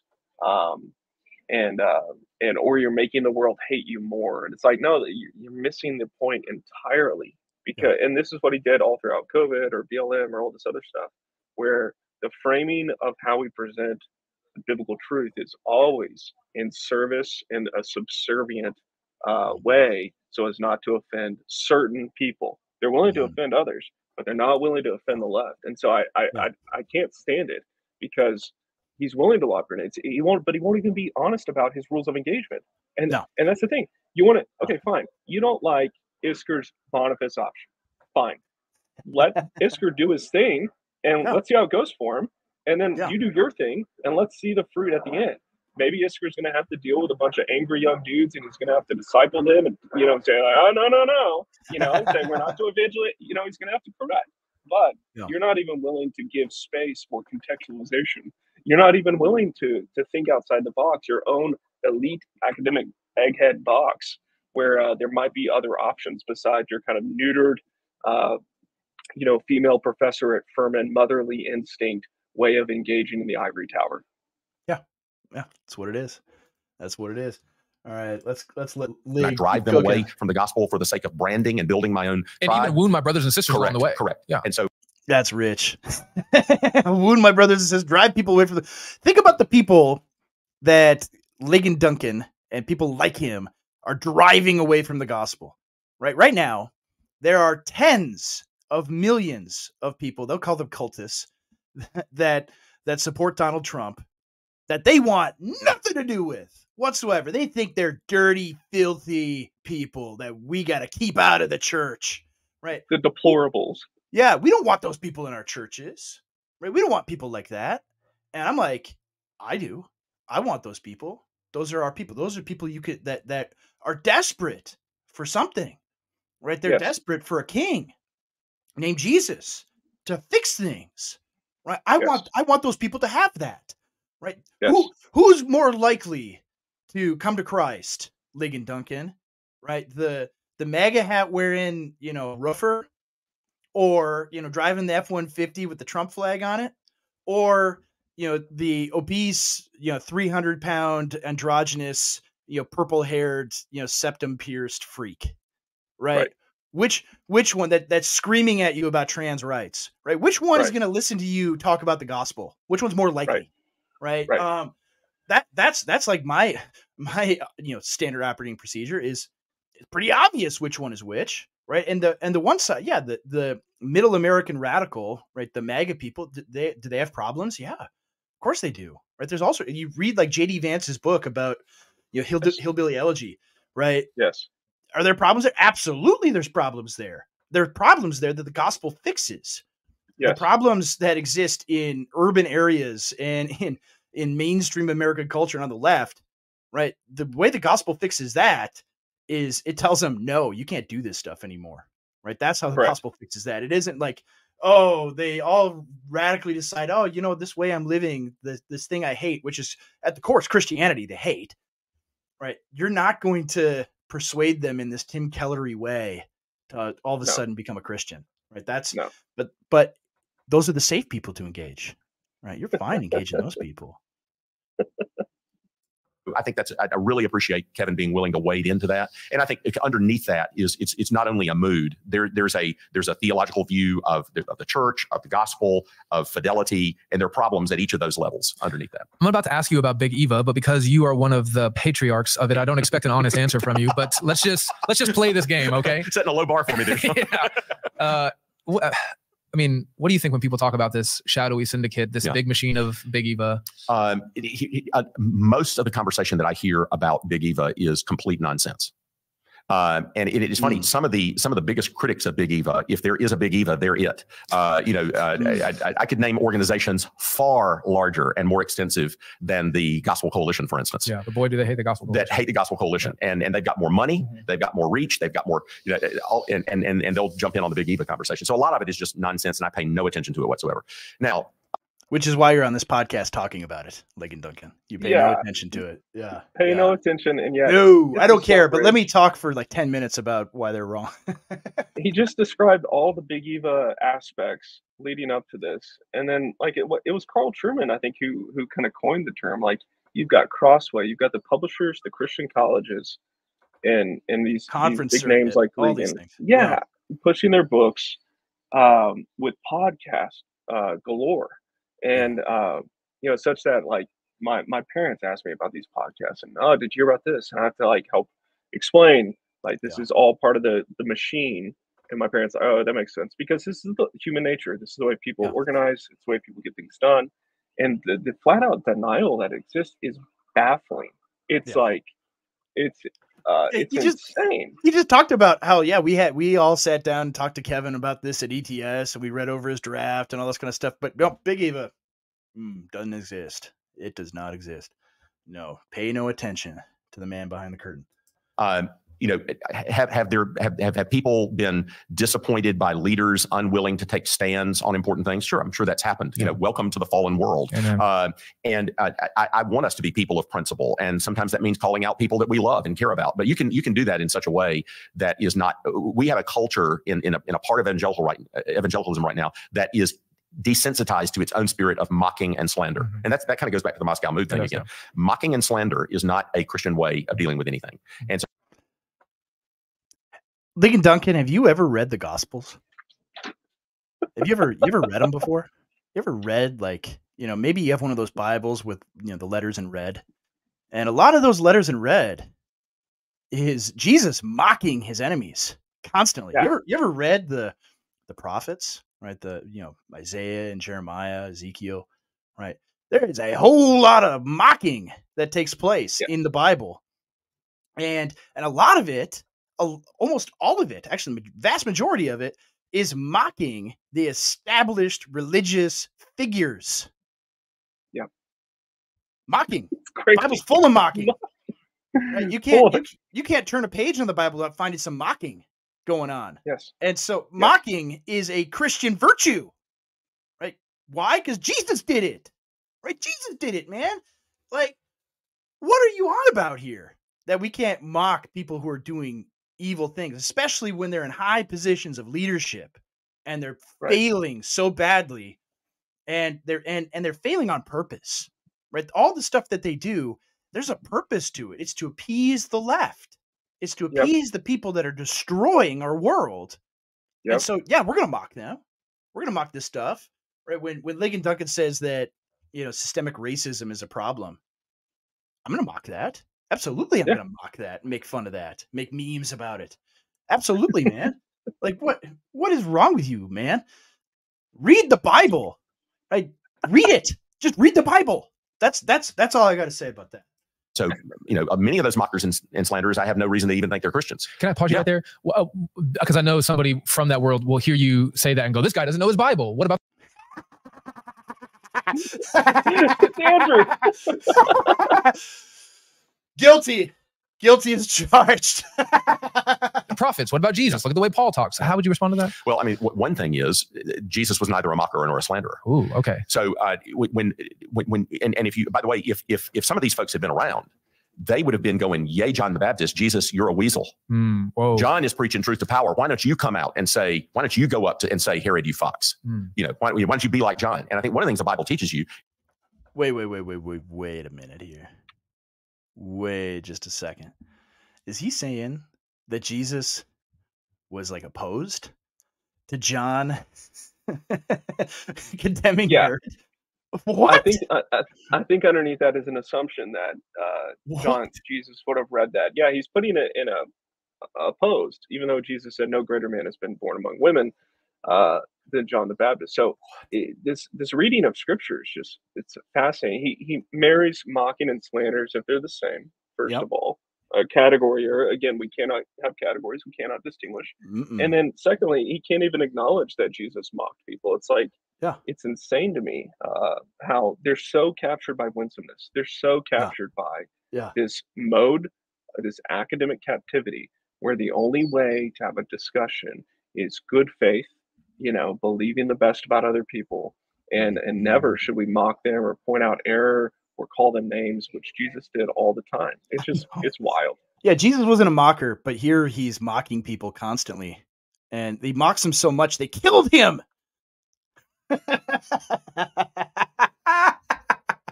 is unbelievable. Like, this is the best you got, Big Eva. This is it right here. This is your top guy. And this is how he thinks. This is nuts. Is there different ways to be faithful? You know, if some of these people had been around, they would have been on Daniel like white on rice. You're a sellout. You work for the wickedest king in the world. You are facilitating his wickedness and his ungodly rule. Yeah, Daniel is a high-ranking official in a pagan empire with extensive influence in how the empire works. So in the Bible, you find believers in very different circumstances dealing differently. Yeah, so this is like Francis Collins is actually a good guy. He's like Daniel, man. You can't say anything bad about him. You know, no, he's in a high position of power, and he's just like Daniel. And man, Daniel was willing to die for his faith, right? And Daniel's companions were willing to die for their faith. But no, that Francis Collins just like Daniel, man. You can't disparage him in any way. No. We can't be doing that, right? It's nuts. Like, think about high-ranking officials that he would disparage. Right, we've got a friend named William Wolf who worked in the Trump White House, and I wonder what Ligon Duncan thinks about William Wolf. Right. We disparage him and say, "Oh, you're working for this evil man, Donald Trump. You're working for him. How dare you, you weasel!" Right? That's what he would say about this. I mean, I think I can impute that to him. I don't think it's unfair to say that. Right? No, I think that's totally true. And Russ Vaught, William Wolf, you know, he's talking about America is an empire. America is this with massive reach, massive influence. And so in principle, of course, we agree that this is possible. We're simply calling balls and strikes to the best we can according to the Bible. And Francis Collins compromised left or right on LGBTQ, abortion. I mean, for God's sakes, he was allowing the NIH to buy aborted fetuses to graft their skin onto animals. I mean, this is a man who wasn't just participating in the empire. He was actively funding research of unspeakable depravity. And so they're constantly going to celebrate this guy, Francis Collins, whoever it is that he's just thinking like about. Daniel. That's just like Daniel. just like Daniel. And they're gonna never give the time of day, never even give the benefit of the doubt, never gonna have a good faith conversation with somebody who might do something different. So never have a good faith conversation. No, not with us. Because we're not friends. We're enemies. Now, you know, is Daniel willing to go to the lion's den rather than stop praying to his God? Yeah, but he's still working for the government. You know, and there's some people that call you out today for that. So I think that let's actually look at the Bible and how the Bible teaches Christians to deal with culture. I invented a course for RTS called Christ, Culture, and Contextualization. It's a systematic theology course because I saw so many students going out and thinking about contextualization for the first time in their lives, not in the context of theological education, but on the field, and doing a really bad job of thinking about contextualization. All right, if you went to RTS and took that course, you may be entitled to compensation. Ask for a refund. I hope you kept the receipt, man. I hope you kept that receipt, because this is the content you're getting in that course. It wasn't worth 15 grand, let me tell you. It wasn't worth anything. Some of them giving away the store in compromise. Some of them come up with bad ideas. So I wanted students to think about contextualization under the watchful eye of a systematic theologian and read the best stuff on that. Because Max Stiles years ago convinced me that a lot of what has happened on the mission field in evangelicalism is driven by a bad ecclesiology of the local church and bad contextualization.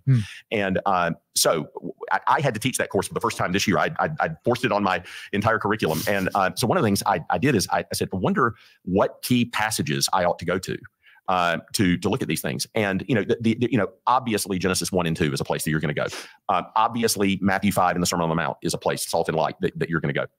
But what I was struck by is how much instruction there is, not just in the minor prophets, not just in Genesis, not just in Jesus' teaching in the Sermon on the Mount, but all throughout the New Testament, exactly telling Christians how to go about engaging with the culture around them. Like the Titus 2 and 3, it's got all kinds of stuff about how you're supposed to engage with your culture, what attitude you're supposed to have towards the lost people around you and brothers and sisters and neighbors and even all false that. teachers, correct your opponents with gentleness. Exactly. Yeah. And so I just started working through those passages with students. And that's what we need to disciple. We need to disciple people with the biblical way of engagement. And let's just hold up there for 1 second. So, right, he goes to Titus and the pastoral epistles and so forth, right?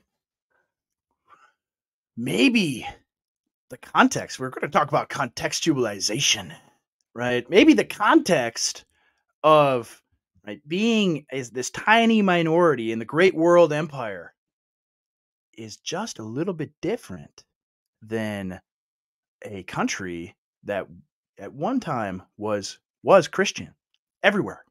Right. The Christian religion was the fundamental principle that guided all of our morality, all of our law, everything else. And that's declined, right? Maybe that's a different context, right? Maybe that's a little bit different. And you could be a little assertive in a different way, right? Maybe the context is much more like Israel during the time of the kings. And that's a different tack to take. You have to be much more prophetic. You have to denounce the evil things and the decline and the false worship and everything else that takes place. And you got to be a bomb thrower in that context, right? But like you said, Chase, right? What does he want? Right? He wants us to be this tiny little minority in this great world empire that has no power at all, because power is bad. Power is very bad. And we have that's our lot in life. We have to be this tiny little thing. And maybe that's where we'll be. Like he brings up the example of China, or the other guy brought up, these pastors in India. And it's like, that's true, right? That context fits a lot more to the church in the first century. But maybe we're in a different one. Right? Did you ever think of that? Maybe we don't want that. Maybe we shouldn't want that. And I think this is where a lot of these guys misfire, is they're not even able to reconsider their priors and assumptions about the history and the scope of redemption, God's plan for the world, where things are going. And you don't even have to get eschatological on it. You can just think, well, if you were to imagine that America would become China, should we want that? Should we aspire to live in house churches? No. And if not, then maybe in Christian history and the biblical narrative, maybe we could find examples that would be educational for us rather than what he's giving us. Yeah. They're sending a fly to attack you. This one for Bob. I didn't even notice this. Why don't you come up and say, Herod, you fox, right? Jesus did say that in Luke 13:32, right? He misattributed Jesus' insult to John the Baptist. Thank you, Bob. Bro. Yeah. The chancellor and CEO and president of RTS Jackson. People make mistakes, okay? But look, that's crazy. That's super revealing. That is something Jesus did address culture, didn't he? Oh, whoa, and politics. Whoa, that's a game changer. All right, let's keep going here. Not always the same way. Sometimes you need a good cop, and sometimes you need a bad cop. Yeah. And in some cases, John the Baptist was the bad cop, and Jesus was not the bad cop. Mm-hmm. Now, there's certainly things that Jesus said that were very in your face and very direct, and they were often directed towards religious leaders who ought to have known better. Yeah. Who is that in this analogy? I don't know. But when you decide to do that, you have to be very confident of your spiritual maturity. Yeah. And I see a lot of incredibly spiritually immature people, like people that I would not allow to disciple my cat, trying to do that. Okay. And it's interesting what he views as spiritual maturity, and what all these guys, when they talk about maturity, right? What maturity is you got to be an egghead, right? You got to be an egghead that only cares about otherworldly things all day long. you got to be thinking about theology all day and how pious I can be and all of these things, and make sure your language is always dressed up in this this facade of piety, no matter what you do. And that's like the whole interview is, and this is what these guys do. They always talk in very pious language, right? Always talk like the elder statesmen of evangelicalism. And so they'll say, a guy like me or you or any of our other friends, we are immature, right? They'll look at how young we are, and they'll say these guys are immature, right? I wouldn't let them disciple my cat. Well, guess what? You've been discipling a lot of things for a long time here, Ligon Duncan, and look at how things are going, right? I don't know, man. Like, I don't know if I'd let you disciple my cat, because all of a sudden my cat is gonna be purple and have piercings all over it, right? Like that's where we're at. Like maybe we need a whole lot more of what you call immaturity, and your maturity needs to go out the window, right? Maybe less of the maturity that's like, oh, just it's okay, things aren't that bad, it's fine, right? That is that is always that's always the worst thing. I know, Chase, you got to get rolling in like 5 minutes, so let's try to wrap this here. And so, people, I want to go, like, do you know yourself at all? I mean, do you have any self-awareness whatsoever? Do you know what you're like? Would anybody in the world go to you, and want to understand the gospel and Christianity, but you're going to be the arbiter of who's faithful and who's not faithful. And so social media has encouraged us in that direction, because anybody with a cell phone can opine to the entire known universe. And so when, I really, by the way, I think that Neil Postman's book, Amusing Ourselves to Death, fantastic, explains all of this. Now, the illustrations are out of date. You'll laugh at them, et cetera, but he explains this whole dynamic 40 years ago. And when your vision for faithfulness and engagement is a food fight, whether it's on television or whether it's on Twitter or X, then you're going to have a very different view of what it means to be faithful in relation to your culture. And a lot of it is just feeding ego, and a lot of it's envy, and again, a lot of it is. Let's stop there. Slander. Just it's slander. It's slander. Like this, and envy. Envy, man. It's envy, dude. Don't bring up envy. What if it's not though? What if it's not? Right. I know you got to get rolling. I might finish the video here solo, but no, that's great. I want you to. You're on vacation, so I really appreciate the time that you've been able to give us here. But anything you want to plug? You want to plug the podcast and everything else? Yeah. Go check out Full Proof Theology podcast. FULL Proof Theology. Try to do long form interviews with different thinkers who are writing books like Andrew, or writing articles, or anything like that. I try to have a pretty, believe it or not, pretty wide spectrum of people I permit to come on my show as the Lord Emperor of my podcast. So you can go find that. Follow me on Twitter. But just last thought on this. I mean, he's slandering and imputing motives left and right about, they're always, the people with the biggest platforms are always going to complain about other people that are trying to build platforms. I saw this all the time at church conferences. The people that are up on the stage, they get to go on the cruises and teach their latest book. They're going to look down at you and they're going to say, if you have any ambition to do what I'm doing, well, that's selfish and you need to repent of that. It's wild. It is incredibly, talk about lack of self-awareness, which is what he has imputed again and slandered people. It's just totally inconsistent. And maybe there's some guy out there who has these selfish motives, but what I'm seeing is, I wish every pastor had a podcast, conservative pastor was producing a podcast, fighting, arguing, discussing all these things. But instead, what you're going to get from these eggheads is, they have power and we do not, even though they think they need to respond to us because we're gaining power. And yet it's always done with the most ill-conceived notions and intentions and immaturity. And it's like, you can't win. You're not going to win. And that's why I've written off Big Eva. That's why I got blocked by the Gospel Coalition on Twitter. It's like, I'm done. I'm done trying to pretending these are good faith people. They're not good faith people. I'm happy to have them on my podcast. You're happy to fight them in real life. I wasn't going to fight. I just want to be in the same room. I want to test his theory, But look, I'm happy to have a conversation, but these guys are not going to do that. They're not going to do that. They're going to keep running this playbook right into the ground until America is a communist hellhole. And I'm like, no, I'm not going to do that anymore. Done. So check out the pod, check out Twitter. Good stuff here, Andrew. Thank you.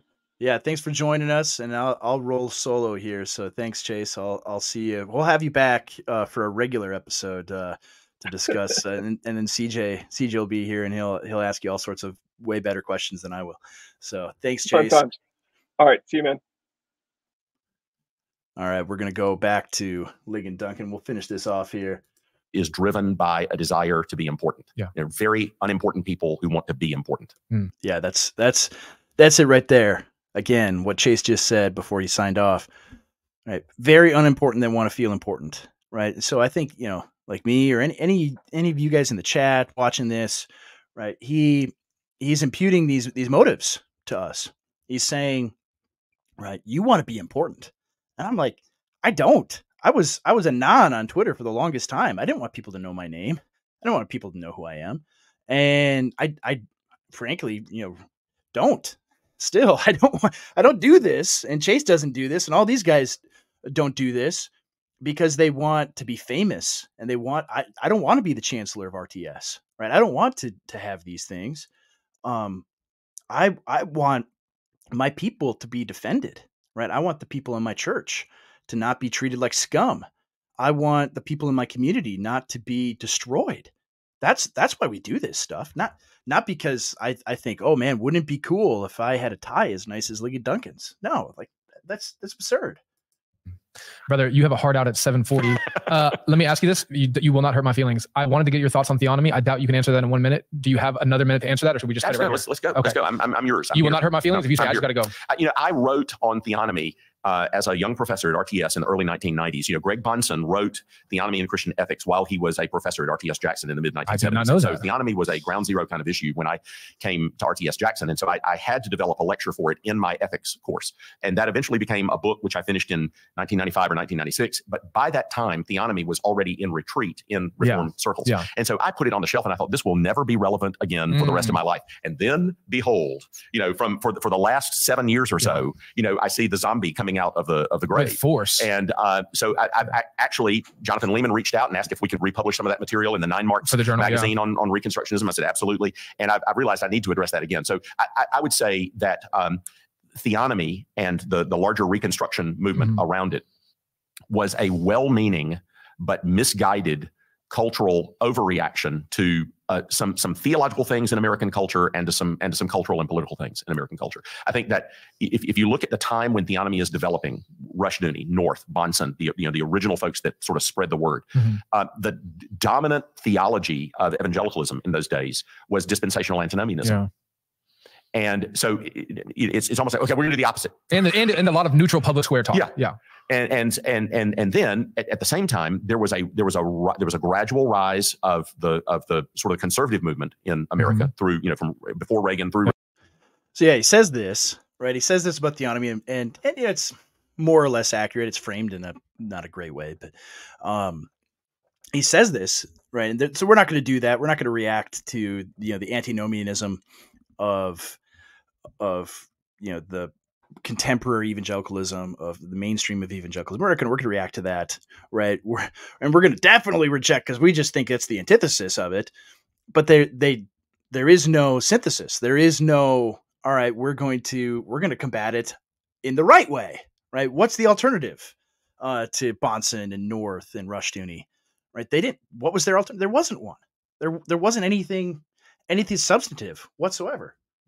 Reagan, moral majority, and then the moral majority, and a lot of these folks ended up being advisors to some fairly significant public figures and politicians. And I think there was a very optimistic post-millennial expectation that we're going to not only take back this country, we're actually going to establish a theonomic. We're really doing it. State. We're going to do it. The Puritans would be proud. There you go. And so that, I think that was the background. I think what's happening now, we've never been further away from that possibility in our culture than we are now. And just like the abortion abolition movement, Roe v. Wade gets struck down and suddenly there's an abortion abolition movement. And you go, like, where were you for the last 50 years? While oh, good grief. Right. Where were they? They always existed, man. Like, where were you, Ligon Duncan? Where were you? This has been a thing for a very long time. And it didn't just spring up out of the Dobbs decision. What planet do you live on? Like, what rock do you live under? Or rather, right, how far up is this ivory tower that you live in, Ligon Duncan. This is nuts. All these evangelical pro-life people were out here, scraping and clawing and trying to do what they could do to roll back Roe v. Wade. Same thing with Reconstructionism. You just like you were saying, friends from other and the big, like, he's promoting the pro-life movement, right? The pro-life movement was an encumbrance to overturning Roe v. Wade, right? I don't know if all you guys, you can mention in the chat if you want, if you guys remember 2015 when Trump kind of was bobbing and weaving with Chris Matthews and saying what he thought about abortion, right? Trying to tell evangelicals what they wanted to hear. And he says, yeah, there has to be some punishment if we outlaw abortion. And the freak out that happened from the big pro-life movement universally from Big Eva, from guys like Ligon Duncan, was massive. It was humongous. And wouldn't you know it, right? The one guy who isn't really pro-life in really any way, he was just practicing retail politics. He's the one that gets Roe v. Wade overturned, right? That's not a coincidence. Not a coincidence at all, right? The pro-life movement had to be stepped over in order for this to happen. Countries look at this like talk to your Chinese friends. How impractical is this? It's utterly impractical in most parts of the world. Even think in these ways. And so again, you can be really brave and you can have these really strong opinions and you can think you're really pure and you're the one true believer in everyone's midst. And there's no possibility of this being implemented in any possible world. And man, this is just sad. Right? There's no possibility this could ever happen, right? There's no possibility we could actually have Christian laws in the world, right? That outlaw something utterly abhorrent. No, that's never going to happen. So that's one thing that's going on. Theologically, theonomic reconstructionism is not a reformed view. That's you will just not. They will go back and try and cite magisterial reformers, and they will cite them incorrectly. It is true that there was a shift in the 16th and 17th century Reformation in its views of church-state relations. And its views of how the Ten Commandments were to be applied in society. And it is true that there was a shift from Britain to America in the Reformed community. So Baptists and Presbyterians were being thrown in jail in the American colonies by Anglicans and by Congregationalists. They're being whipped. And Baptists and Presbyterians thought, it's really not a good idea for Massachusetts Bay Colony to be a Congregationalist establishment thing where we get thrown into prison, or Virginia to be an Anglican colony where we get thrown into prison. We actually believe in freedom of the exercise of religion. And that's a good thing, not a bad thing. It's not infidelity and pluralism. It's a good thing for the gospel because you don't want people having their consciences forced in the most important area of all of life. And you've got all of the history of the religious wars behind that. And so there's a real sense in which Protestants invented religious freedom. And in America, Baptists and Presbyterians really forged the consensus that came about on religious freedom. And now you've got a group, sort of wanting to call that into question. Let's go back to monarchy. Let's go back to, to state-sponsored persecution, et cetera, et cetera. That's the way to be really faithful. And it's very childish to me. It also feels like a visceral response. America, this thing that we've loved for so long that we felt in control of, we're losing that. We're terrified. And listen, I get it. I don't want Drag Queen Story Hour any more than you do. But as good Bible guys, we're the Reform guys, we can't just say, let's take America back. That feels carnal. It's almost like theonomy allows us to baptize that instinct. Well, now I'm trying to find theological rationale for this impulse, so I can actually say, no, me fighting to save the country is a biblical thing. Brother, we could talk so much more.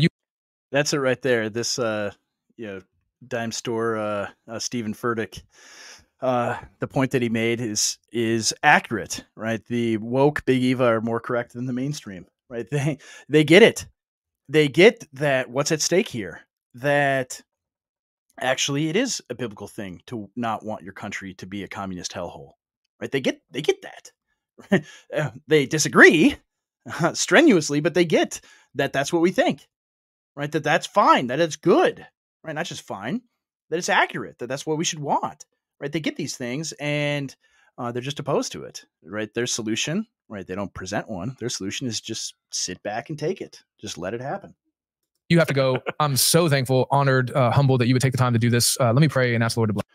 All right, we'll skip their closing prayer that sanctifies this session. But my goodness, well, guys. I mean, that was it. It was exactly what I thought. We both Chase and I. We didn't watch this beforehand. We watched some clips and that was it. So I had to see the full thing in context and react fresh for all of you guys.